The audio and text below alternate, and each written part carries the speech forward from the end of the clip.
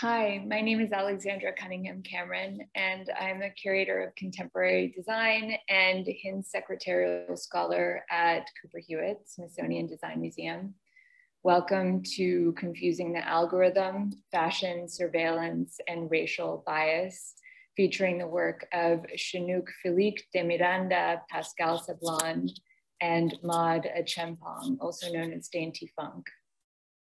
The idea for convening this panel emerged from a reflection on Willi Smith's constant reference to the street as a source of influence and as a metaphorical space where people could walk together in their difference with tremendous optimism. And in the late 1970s and early 80s, he talked about surveilling the street from his studio to evaluate his success as a designer, whether or not his designs were reaching people, and how to examine how people wore their clothes, how they moved, how they navigated their daily lives. And the way that Willi Smith talks about the streets as analog spaces of inspiration, improvisation, happenstance, feels distinct to a growing understanding of our own experience of the streets today, both built and digital. There exists now a different kind of eyes on the street, those of cameras tracking and storing our movements, predictive policing, devices, geotags, personal security systems collecting data around our behaviors, and the traffic of our digital worlds through which an increasing amount of our social exchanges and retail transactions occur, has created the opportunity to reinforce, predict, and shape our interests and our habits, somehow narrowing while also expanding our spheres of influence. There are various ways that the fashion system has participated in a mass surveilled society, from corporate marketing that exploits social media algorithms to dazzleware that blurs identity during protests, in some cases co-opting, in other cases resisting. The magnitude with which technological advances have increased access while also threatening civil liberties, often perpetuating cycles of discrimination, is really the focus of our speakers today. We'll discuss how their own practices work to undermine racism and oppression within the built and digital realms of fashion and beyond. I'll introduce them now. Design researcher and critical fashion practitioner, Chinouk Filique de Miranda explores the crossover between the fashion system and digital culture by focusing on introducing digital literacy in fashion. In her practice, she approaches fashion as a subliminal communication vehicle, which she aims to demystify in order to inform consumers on complex matters regarding individual agency within our current digital culture.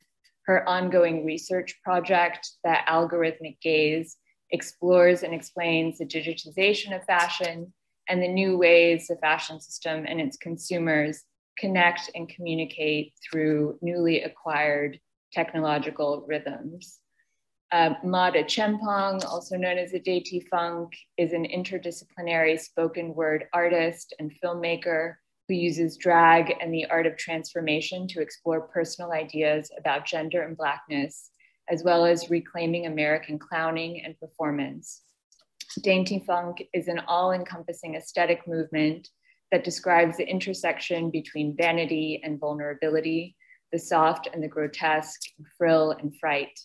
The most recent project, Sonnet de la Negritude, is a poetry visual project that explores these dichotomies. And finally, Pascale Sablan is an associate at Adjaye Associates. She has more than 14 years of experience working on a diversity of projects around the world. Pascale is the 315th living African-American woman registered as an architect in the United States. She's an activist architect who works to advance the field for the betterment of society and bring visibility to issues concerning women and BIPOC designers. She founded the Beyond the Built Environment organization to uniquely address the inequitable disparities in architecture. Pascale is president-elect of the National Organization of Minority Architects, the fifth woman to hold this position. She was awarded the 2020 AIA New York State President's Award and the 2021 AIA Whitney M. Young Jr. Award for her advocacy efforts. She lectures at universities and cultural institutions and is the youngest African-American to join the AIA College of Fellows. Chinouk, Maud, and Pascale, thank you all for being here. They will each present their work and then be available for a Q&A period, which I will moderate. So thank you so much, and over to you, Chinouk. Thank you so much for having me. Let me check. Share screen. Okay, so on a day-to-day basis, I see so many ads online that I'm now up to the point that I don't even notice them anymore. They linger in the corners of my screen, or they pop up in my email, and they've suddenly melted into my Instagram feed. And basically, they follow my every move. Usually, I don't really mind because they often showcase products that I'm interested in, and I will click and click and click to the point where I'm like, how did I end up here? And that's how my 5-minute break usually turns into a 30-minute scroll.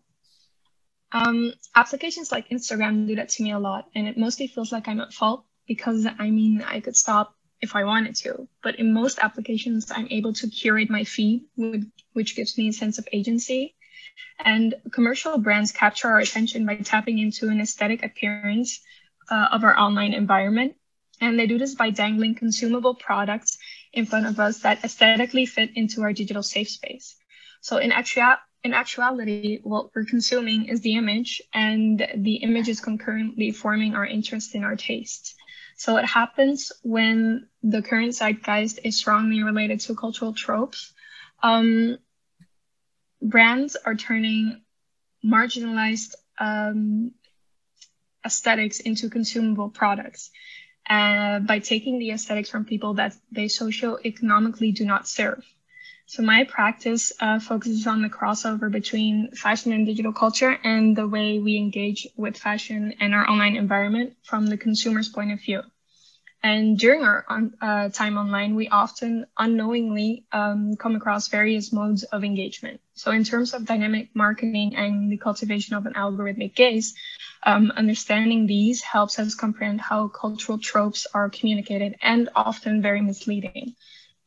So the experience and process of engaging with digital marketing is built upon the following components. You have rhythm analysis, visual culture, new media, consumer psychology, and propaganda.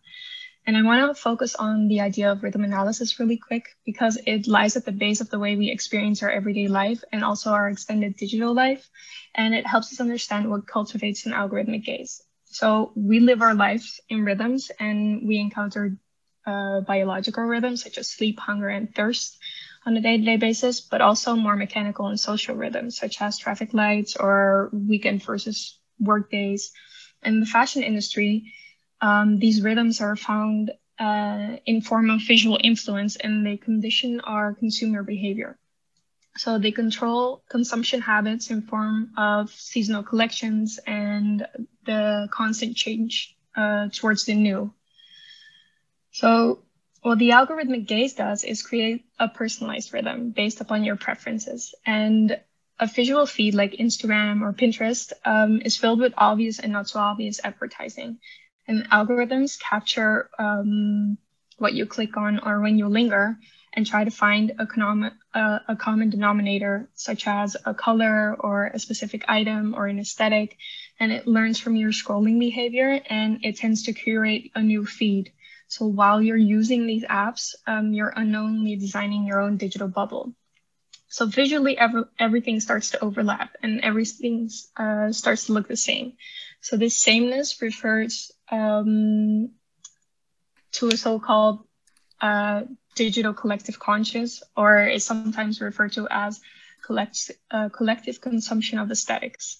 And this tunnel vision can be regarded as the algorithmic gaze. So a personal bias and a comfortable bubble in which you're subliminally being approached as a full-time consumer. The fashion industry tends to employ this bias for commercial gain and is very dedicated in catering to their marketing strategies to the comfort of your bubble. And it can be regarded as a form of mindset marketing in which advertising follows you around across a multitude of platforms, reinforcing this rhythm of influence. So as fashion's algorithms surveil and adapt to the current zeitgeist, your digital footprint helps them navigate towards a collective mindset, because a group of like-minded people is always easier to target than one person.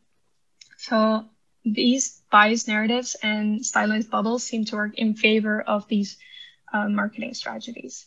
So in order to explore these personalized narratives, I've hosted digital footprint workshops in which participants screen record their scrolling behavior while using these new media platforms in search of either visual triggers or interrelated structures. And the goal is to demystify online fashion media and propel a conversation amongst consumers. So our environment is so personally tailored and dictated by our behavior. And an example is where a participant focused on the ethnicity of the people she was seeing via our Instagram Explore feed, which consisted for 96% of individuals of Asian descent, which also translated into the type of advertising she was seeing. So by acknowledging that these bubbles exist and cultivate a biased narrative, we can create an understanding in terms of how our digital environment is morphed and how digital marketing plays into that. In order to connect with the collective conscience, brands are in need to define the contemporary momentum. So it propels campaigns like H&M's Come Back Stronger, which is meant to signify a rebirth of acceptance in which the physical and cultural norm experience a reset. So this specifically concerns body types, skin color, hairstyles, which are in high demand of radical acceptance. And is an approach that's very obviously edged toward cultural relevancy and a step towards embracing diversity, because we now get C braids, full figures, darker skin colors. But we're seeing this because we've demanded this and because it spikes our interest. And in reality, while cultural tropes are being capitalized upon to a highly aspirational point of view, diversity doesn't always translate beyond the visual. So it wasn't until consumers demanded a more inclusive narrative that diversity was deemed important in order to even connect with an audience. So Calvin Klein is an example of a brand that has always been more forward in connecting to a contemporary audience through highlighting their audience as others, the other being the outlier of the social norm, which the brand has actually successfully turned into a desirable but commercialized trope.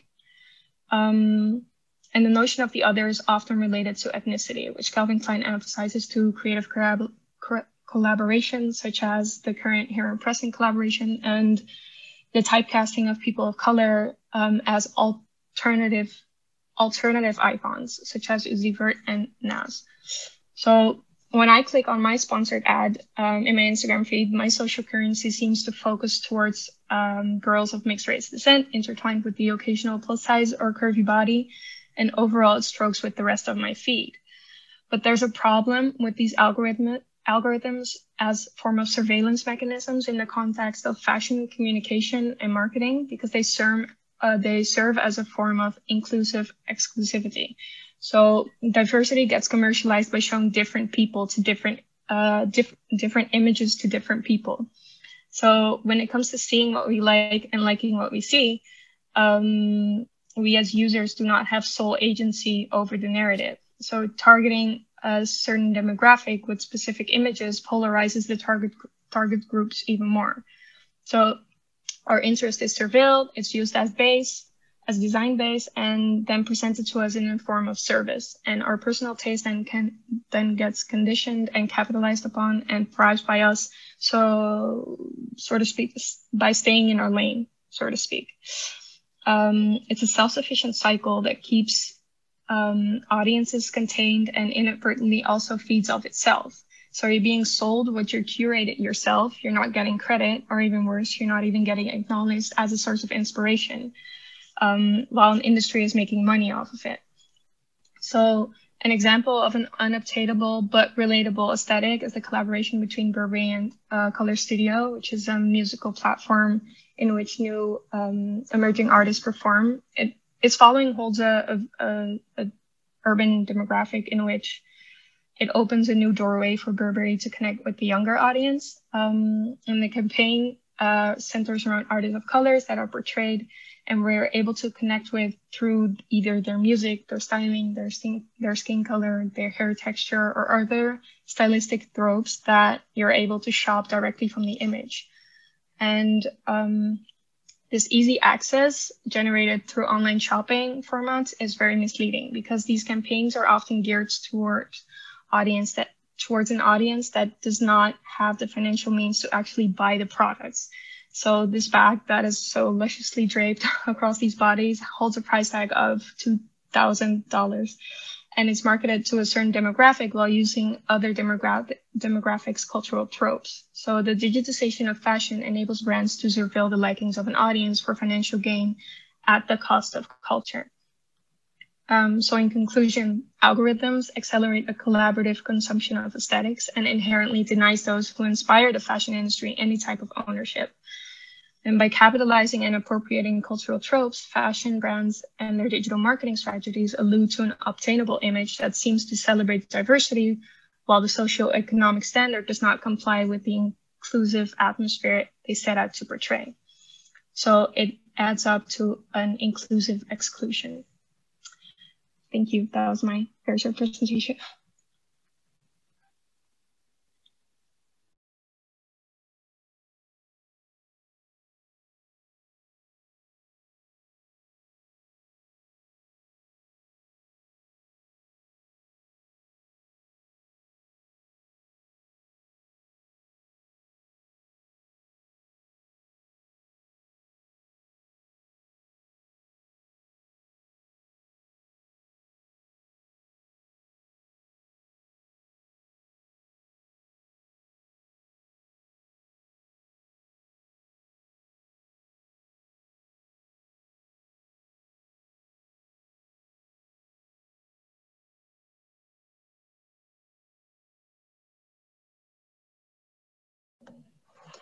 Hi everyone, I'm Pascale Sablan, and I want to share with you my presentation and talk to you a little bit about architecture and its role.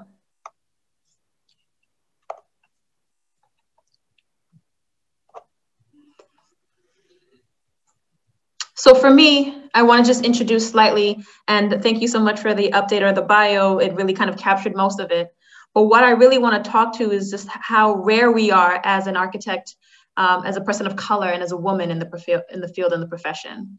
And we make up 0.02% of the profession. And therefore, I identify myself as not just an architect, but a Jedi architect, justice, equity, diversity, inclusion, where I advocate for our culture, our identities within the built environment and dismantle the injustices that are embedded there. So to make that point, I want to talk to you a little bit about how architecture was used specifically to facilitate those oppressions. So we have an example of Robert Moses, who had a large impact into the way New York was designed, a lot of the public spaces, including Central Park, as well as Jones Beach and other public spaces. And although in my education, he was glorified as this amazing person who's done great work, what wasn't translated or kind of communicated was that he was an avid racist against not just Black people, but undesirables, which is immigrants. And he understood that we took buses as mass transit to get to places. And so to ensure that us as undesirables were not able to reach Jones Beach, he actually mandated that all the overpass bridges, 20+ bridges over the Southern State Parkway, be designed and constructed 9 feet or shorter to make sure that our bus couldn't fit. So this is an example of how the built environment was constructed to facilitate that racism. Then you have developments that have financial tax incentives to utilize and incur and have affordable housing components, but yet at the same time have different entrances, port doors and market doors, which is in most terms the modern day example of whites and coloreds only. Then you have gentrification and redlining. There's many ways in which architecture is utilized to perpetuate those systems. And I'm talking about this to say, we need to understand that there's tangible moments that the built environment has been telling the story about who we are, where we're allowed to be.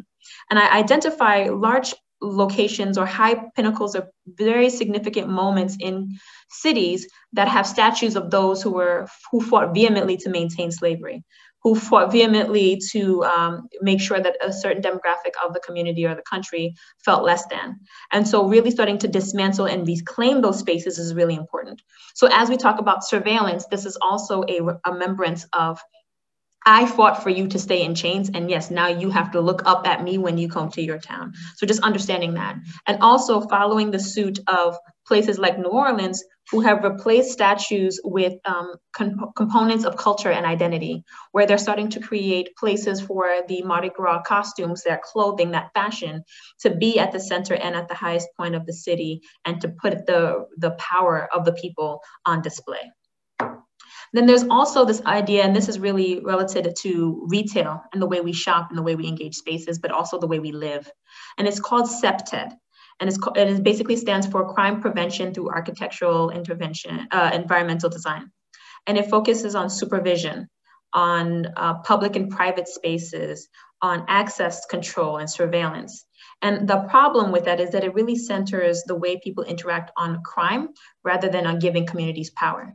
It criminalizes Blackness under the guise of safety, and it promotes an unwarranted interaction with the police. People of color really weren't pushed against or away from spaces until it became something that the police was able to enforce. And so if there was a dispute between you and your neighbor, that was for you to figure out. But now that the police are in, then it starts the mindset of, is this person supposed to be here? Do they have the right to claim this space? Can they be walking on my block? This is somebody that I should be vehemently afraid of. And therefore that starts to police the way we inhabit and the type of welcomings we feel when we're in terms of spaces. So the work that I've been doing and am passionate of doing is engaging the community through architecture to advocate for equitable, reflectively diverse environments. And what that means is a space where we all feel welcomed, but also a place that reflects the identity and the culture that is bespoke to that town and the community. That's the present. And so the three projects that I'm going to quickly present to you to kind of share that experience starts with Format, which was located in Queens. My client was Nigel Sylvester. He is a G-star. He is a pro BMX bike rider, very successful, and he wanted to create a store where he could share some of the tools and the components and the clothing that is the persona of who he was, right? And so we found a spot in Queens because that location was reminiscent of where he came from. The next is that his style of riding, the way he rides his bike, is instead of at bike parks or skate parks, he actually rides through the streets of Manhattan through New York. And so leveraging that became the concept and the way we thought about designing the spaces. So for instance, the clothing rack is actually the same proportion and slope of handrails that he usually uses to slide up and down. And then also kind of thinking about the New York City skyline and the way that he uses steps in his tricks as well, starts to create the language in the way we create the spaces for the way the components are displayed. And then really just thinking about how that space could be enhanced through, again, embedding his culture into the space, his identity into the space. And so in the plan, and this kind of speaks to when we talk about how you plan a space for retail, you are taught to really locate your cashier desk in a location where it gives you access to merchandise, but also gives you full access of the door to ensure that no one will come in and steal product or merchandise. Instead, we took the approach that we were going to allow for more flexibility, or more communal space in the center of the program space, to allow for one to feel welcomed and to feel that they can go through to the space, even to be adjacent to the room that has a lot of the merchandise and storage, because we trust you, right? We are inviting you into the space that is part of Nigel's identity, and this is a space that you're welcome to be. Another project is the Cleveland Foundation headquarters in Cleveland, Ohio.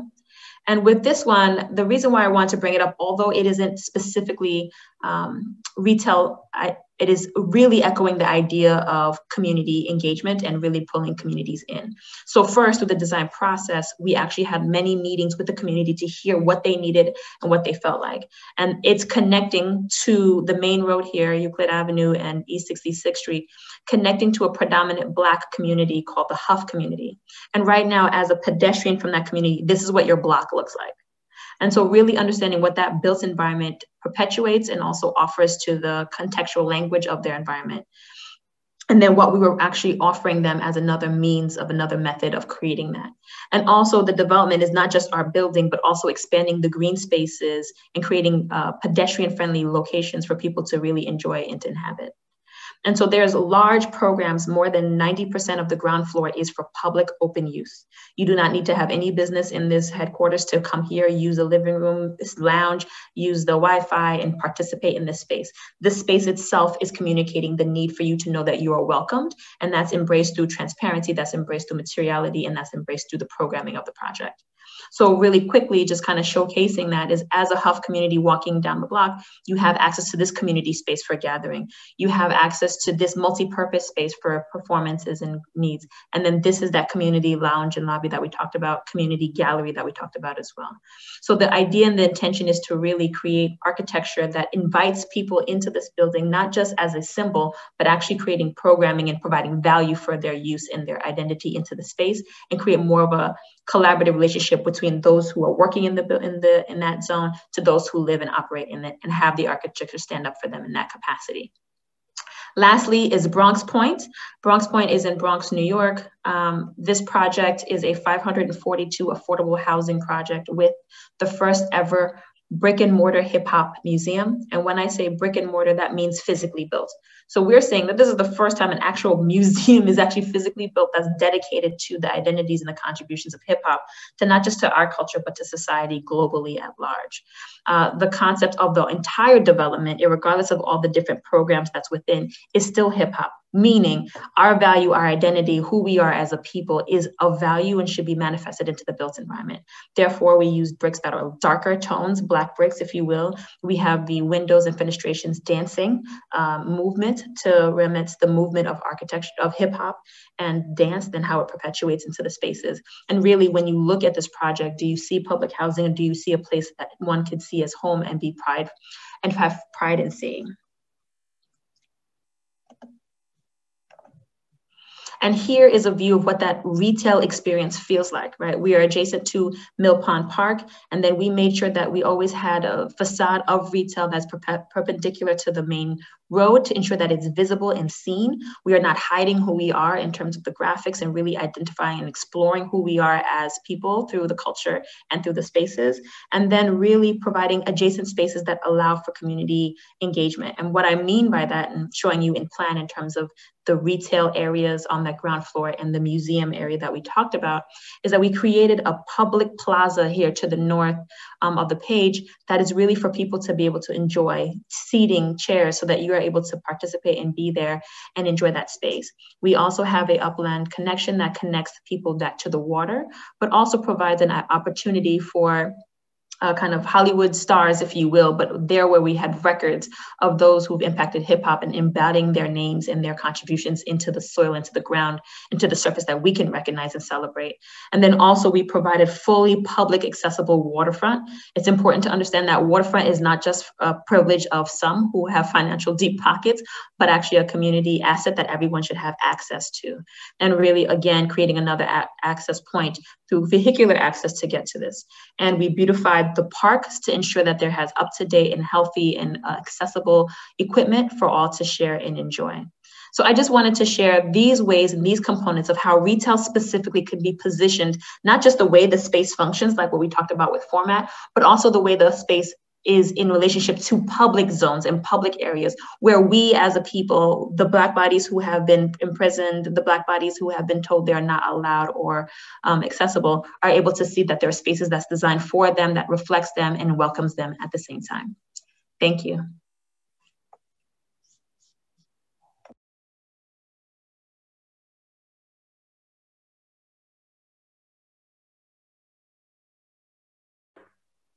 Hello. Let me just get my screen share together.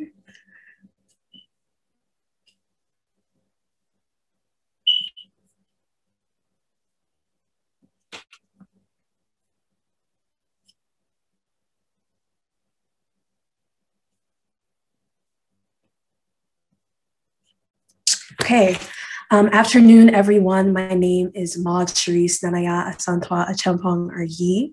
You can just call me Maud, aka the Dainty Funk, a poet, drag clown on all relevant social media platforms. And before I begin, I would just like to thank the Hewitt Museum, the Smithsonian, and most importantly, my fellow panelists, Chinouk and Pascale, for participating and adding such wonderful and thorough points to this conversation. I am hoping to add to this conversation with my experience as an online content creator and the ways that I'm attempting to subvert surveillance through my own practice. I want to begin with a poem, my own poem, The Watching Eye. To see the bullet tear through again. I lost count, became afraid that the fucking bullet, it knew my name. It knew my street, and in no time, it knew my rhythm, know my rhyme. I promise that this will be the first and last time I quote myself during this presentation, but I wanted to open with this poem because I believe that it contextualizes the relationship between policing, imitation, and surveillance, specifically within Black communities. If we're thinking of surveillance as a vehicle for violence when used by the state, as well as a vehicle for erasure when imitated by the hegemonic or majority community, we can see the parallels between the bullet both patrolling the streets and collecting information so that it can know the rhythm and rhyme of its inhabitants. My experience online is largely influenced by me being a dark-skinned, Black, non-binary cultural worker with a hyper-visible social media following. So I will be speaking mostly from that perspective, but the surveillance occupation serves absolutely no one. The first phase of complete digitized erasure is digitized isolation. Black content creators, myself included, often find ourselves in the position of the educator, whether that is through a makeup tutorial, people inquiring where we get our clothing from, giving historical context about racism, or more intentional political commentary. Even without our consent, we often find ourselves teaching someone something. This is very reminiscent of the mammy trope in more traditional media like movies and television, where darker-skinned women were relegated to positions of coddler, teacher, child rearer. This mothering expectation encourages users to see us as a resource for learning, for a place for character development, not as people. And because that is what users engage with, the algorithm only pushes that kind of content from Black creators. It encourages tone policing when Black creators do not want to opt into content like that, or when they are not kind, understanding, and patient with the interface's users, and the cycle continues. Black content creators are also often the target of incessant hate speech and bullying because of the faceless nature of online interactions. Instead of supporting those creators, the response from the interfaces are often to take down those pages, the content creators page, because that is something that they can have access to. And in some cases, when Black content creators choose to respond to that rhetoric, in their comment sections, users can use that same tool meant to protect content creators from harassment to report those content creators' pages. I actually posted a video this morning where I talked about how people being able to opt in to alternative fashion choices dilutes the political nature of alternative clothing. It used to be a signal for political affiliation, for morals and values. And now, because of cultural exchange, you cannot tell who is punk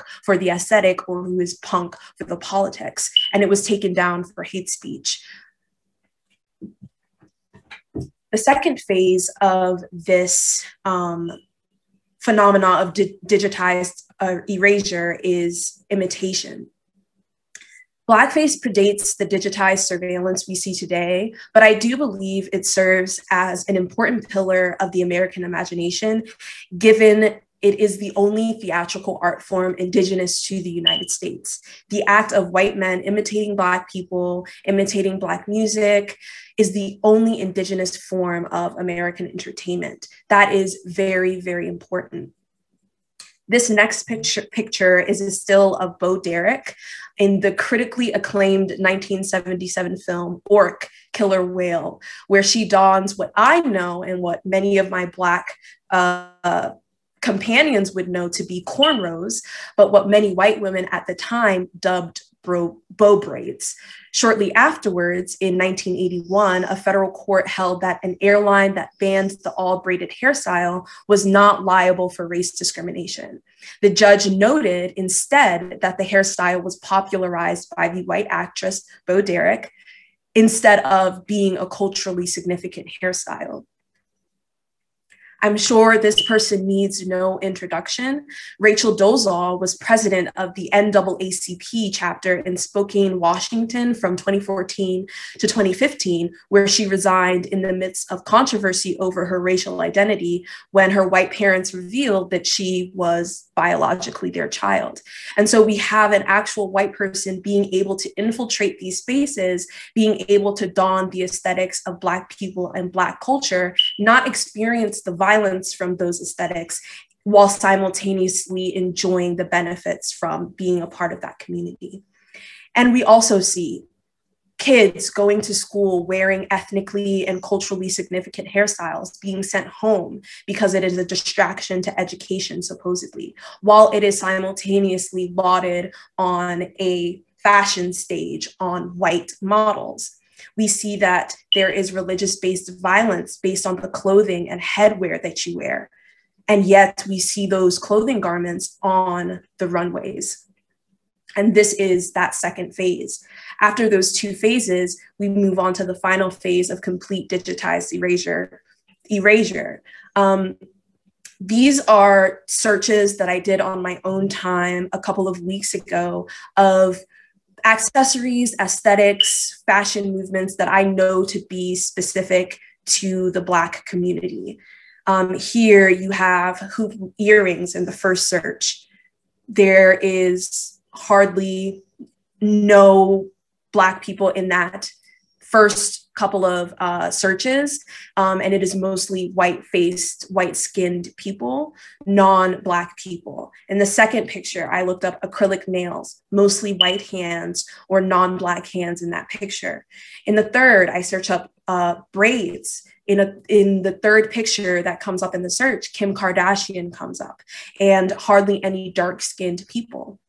And the last photo, streetwear, which is an aesthetic movement and fashion movement started by Black people, you can see on TikTok, it'll show the original creator. You can see that the original creator is a Black man, and yet all of the videos under that are of lighter-skinned, non-Black people. I'm using Tina Bell as a case study. A lot of people might not know. In 1993, the Seattle band Bam Bam was fronted by the amazingly talented Black woman frontwoman, Tina Bell, and they were the first to create the sound and lyrical foundation for grunge. But if you look up the word grunge, all you see is Nirvana, other bands with white men in it. And there is no accreditation to Tina Bell's legacy. So what do we do about it? Well, in my personal experience as a drag clown, I often am obscuring my face in some way.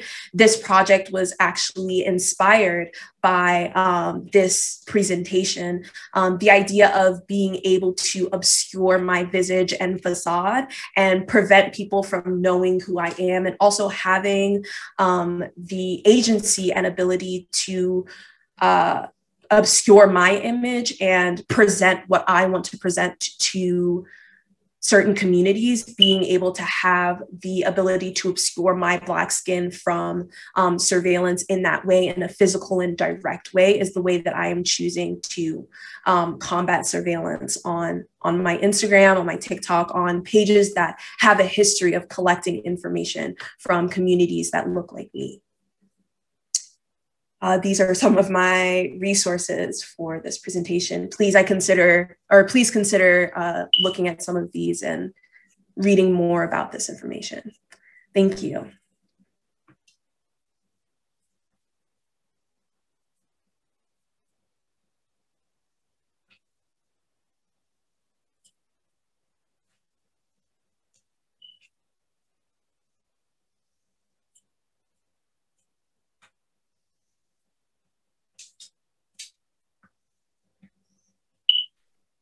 Thank you, Maud, Pascale, and Chinouk, if you all wouldn't mind turning on your videos.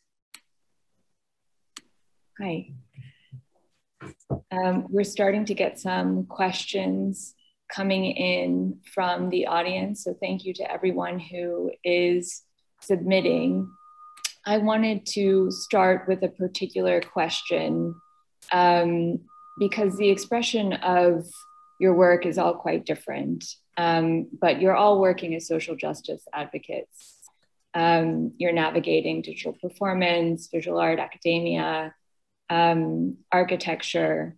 And I wondered how you got started and whether there is an experience or a personal influence that led you towards working for social change in your field. And this is a question for everyone, but maybe Pascale, would you want to kick it off?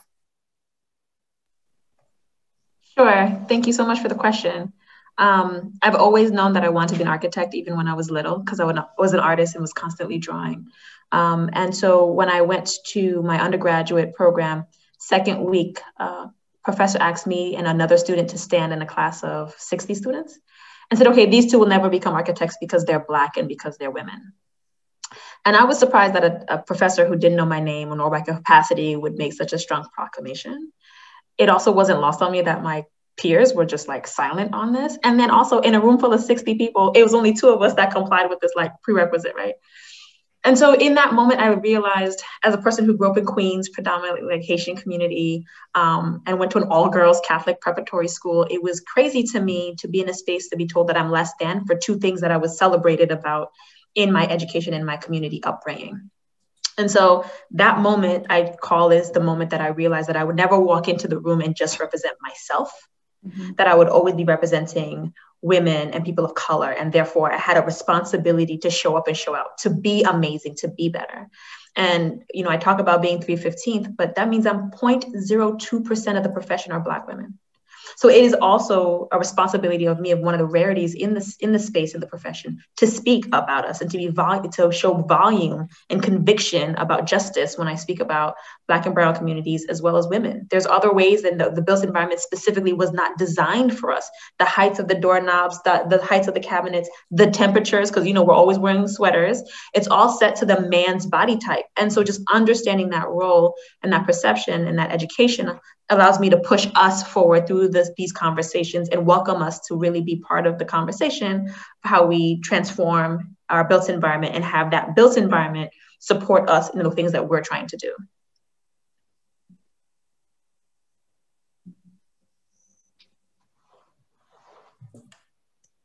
Yeah, in my experience, the practice kind of came before the justification. Like similarly, I'm sure Pascale, like as a kid, was super interested and awestruck by like the idea of architecture, and then afterwards was encouraged, like because of life experiences, to pursue it in the ways that she has. Similarly, like I was painting my face for fun. I started this online social media thing during quarantine. And at the height of the George Floyd protests, and I was receiving a lot of vitriol because of me doing a lot of poems about my Black experience and my Black identity and the harm that I was feeling happening in real time on these digital spaces. And I was like, oh, okay, like I can't let this happened to my fellow Black comrades. Like, I have to do something about this. And that's when I started working on like being more intentional about the art pieces that I was putting out, who had access to those pieces, who I was interacting with on my social media pages, who I was uplifting.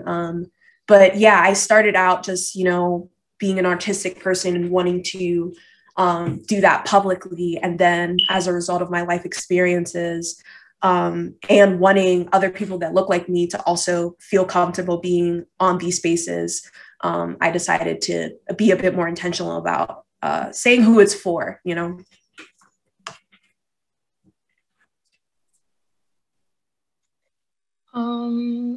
I think for me, it was very gradual, and through reflecting upon my experience, I started to realize like, okay, this is actually what I'm doing. Right, it was more of an embodied experience. I'm mixed race, and I grew up in a small town in the Netherlands in predominantly white space. So I instinctively adapted. And it's also small things like my hair. I used to straighten my hair and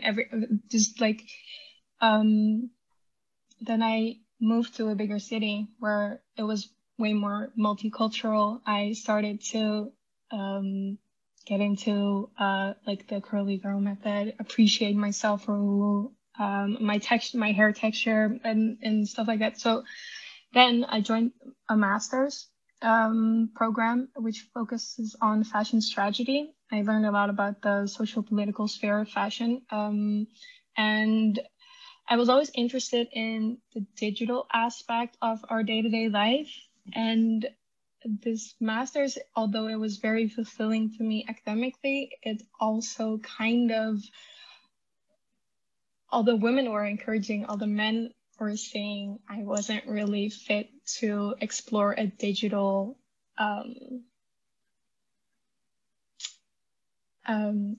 work field because I would never make it. I would be run over. So that made me kind of like push back more and just be like, okay, why are you saying this to me? Why am I not able to do this? So, I mean, maybe gradual, and then it turned into resistance.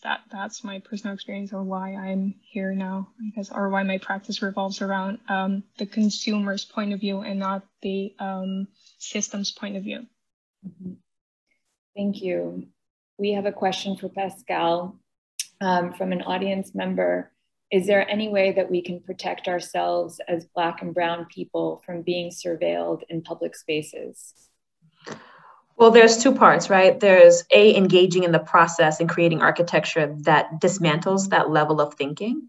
It's also, as a profession, stepping away from creating spaces that perpetuate those oppressive natures. But then it's also for you to be knowledgeable about those strategies and components that are being leveraged to surveillance you. And so really it's about supporting the spaces that are designed for you and in enhancing and reflecting who you are, rather than forcing yourself into spaces that is not for you, right? And so meaning to say you have access to all spaces, you move throughout those spaces, but really some of those locations are designed in a way to make you feel unwelcomed, right? And then so therefore we need to be mindful and thoughtful about how we want to engage. Does this space deserve my presence? Does this retail store deserve my money, right? Does my support, should I be wearing their brand? Does this brand suit me or in line with my values? There's a lot of questions that we need to be really more strategic about who we support and how we support, and then the spaces, as well as claim and demand from your local officials and zones, areas about the kind of programs and the spaces you want. It's a conversation and a narrative that we rarely participate in, and it's important that we engage in it. And I'll give you an example. In downtown Manhattan, they were building a federal building, and in the construction, they started to come across African remains. And they were throwing them out, supposedly, until a whistle was blown, and then they stopped. Howard University came, investigated the site, and found 419 remains, African remains. And we inscribed on the monument that we put on that site the full map of the African burial ground extent. And it shows that all of downtown Manhattan was literally built on the backs and bones of us. And that means the federal building to the north, the courthouse that we all get married in to the south, literally was digging their foundations, saw their remains, and continued to build anyway. And so that monument reclaimed that space and tells our story. And so it's important that we frequent those spaces, we learn those spaces, and we also require our government and our built environment to be representative of the history of the important moments that happened in these spaces and the identities that we claim. But in terms of how you protect yourself from surveillance, is being really knowledgeable about who and why people are surveilling you and the kind of relationship they're trying to have with you as a consumer, and be strategic about who you choose to engage with the gloriousness of who you are and what you bring to the table. Thank you so much for your question. That leads to another question around the complexity of surveillance and digital marketing, and how we are often benefiting from the convenience of how the algorithm is tracking our interests and feeding back information to us that seems to be what we like. And so the question is, are retailers wrong for surveilling my online buying habits? I'm guessing it's for me. Okay. Thank you for your question. Wrong. I don't know if we can call it wrong. It's about consent, and it's about the option of choice. We don't have it. And they make us feel like we have, and that's the problem. So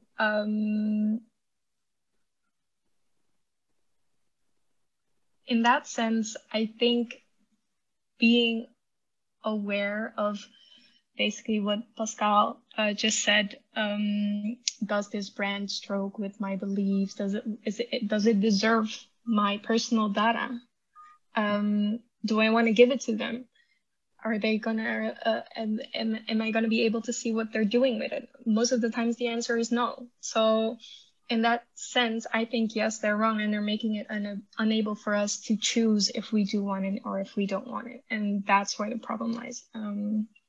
And of course, it has a bigger framework in terms of what are you being sold, how are you being sold, the image, the product, who's the brand's owner.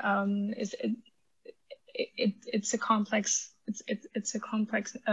question or answer, actually. But I think it's not about being wrong. It's about the information that's extruded from the fact that it's happening. So thank you. Yeah.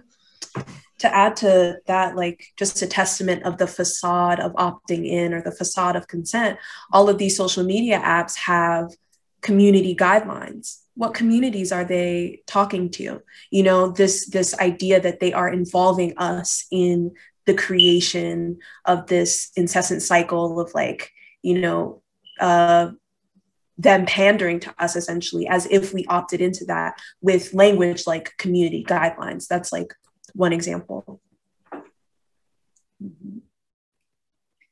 Another question about spaces that Black and Brown people can create either digitally or physically outside of the social norm that excludes us.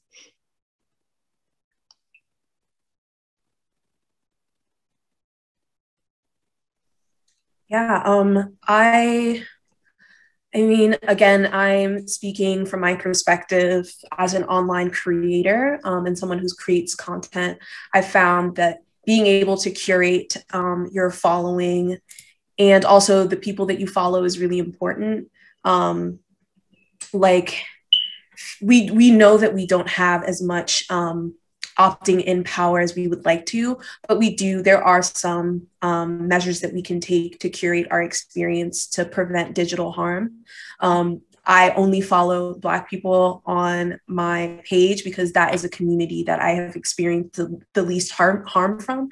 And so those are some of the ways that you can, you know, incorporate some kind of safety precaution. There are like encryption apps that you can use that have like a back end that prevent any type of data stealing essentially. But for me, as someone who makes money online, it's really hard for me to consider exiling from those spaces because, like, on the one hand, I do experience harm, but it's paying the bills.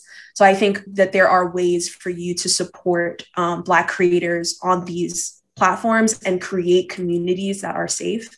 But you would have to, the onus would be on you. I don't really know how much has been done really on the social media aspect, like the people in the room making Instagram. I don't know how many people are concerned really about that inclusion. And then with my advocacy work, part of it is I talk about Googling the word great architects and how Google comes up with 40 names and faces, and 1 is a woman and 0 are Black. And so I went to Google headquarters and asked them, why is that the result? And they said, Pascale, frankly, there's not enough content that lists you all as great. And so that became one of the kind of powerful parts of my advocacy work, was actually to cultivate and find and curate information on women and BIPOC designers and elevate their identities and their contributions to the built environment. And so every time I do a new exhibition, and we've done 21 so far, every new location, I'm elevating women and BIPOC designers of that location, which provides another kind of realm of kind of curating, right? This idea that I am pulling information that we all wouldn't have had access to otherwise, and saying that sometimes it's not also just about blocking or kind of limiting our engagement with some communities, but it's also cultivating another community of information sharing and giving light to other people who have been kept in the darkness and suffer from that erasure that we've been talking about on the panel discussions. So I think it's also powerful about creating those communities. And so by having this Beyond the Built IG page of all these people featured, I've then been creating a coalition of people who frankly care, right? Who wants to hear our stories, who benefit and are learning and are seeing themselves reflected in our narratives and what we share. So I think it's also powerful to consider ways of how you can actually cultivate information that we need to know and also share that with everyone. Mm-hmm. Thank you, Pascale. That's a really important call to action for public scholarship. And I encourage everyone to get to know Chinouk, Pascale, and Maud's work even better. Thank you so much for spending the time with us today, all 3 of you. And I hope we have a chance one day to convene in person. So take care. Take care, everyone. Thank you. Thank you.